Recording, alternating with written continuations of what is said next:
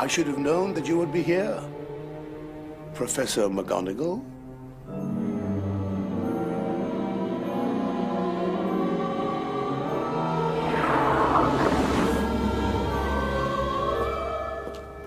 Good evening, Professor Dumbledore. Are the rumors true, Albus? I'm afraid so, Professor.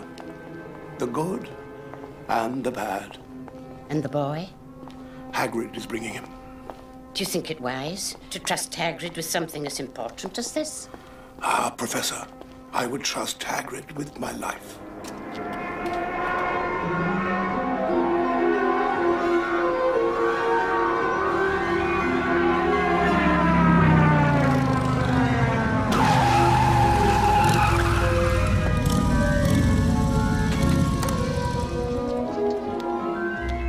Professor Dumbledore, sir.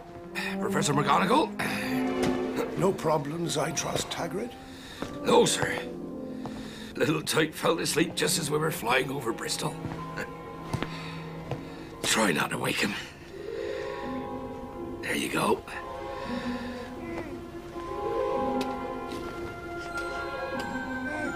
Albus, do you really think it's safe? Leaving him with these people. I've watched them all day. They're the worst sort of muggles imaginable. They really are. The only family he has. This boy will be famous.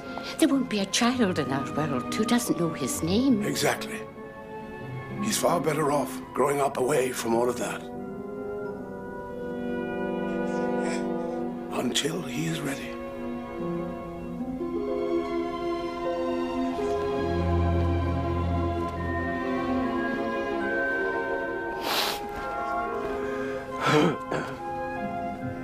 There, Hagrid. It's not really goodbye after all.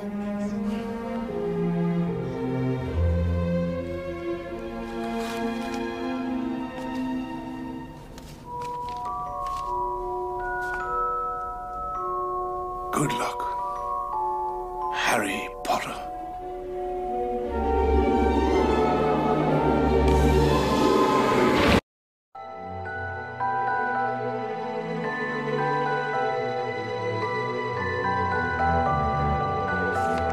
There was nothing about the starry sky that night to suggest that strange and mysterious things would soon be happening.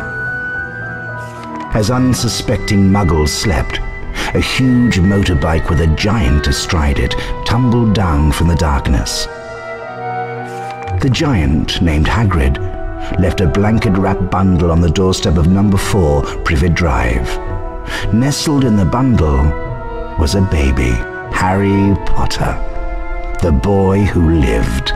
There was nothing about the starry sky that night to suggest that strange and mysterious things would soon be happening.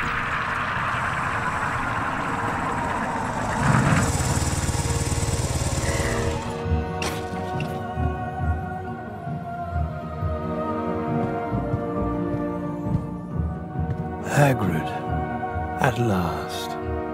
And where did you get that motorbike? Borrowed it, Professor Dumbledore, sir. No problems, were there? No, sir.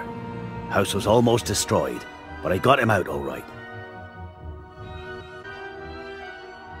Nestled in the bundle was a baby, Harry Potter, the boy who lived.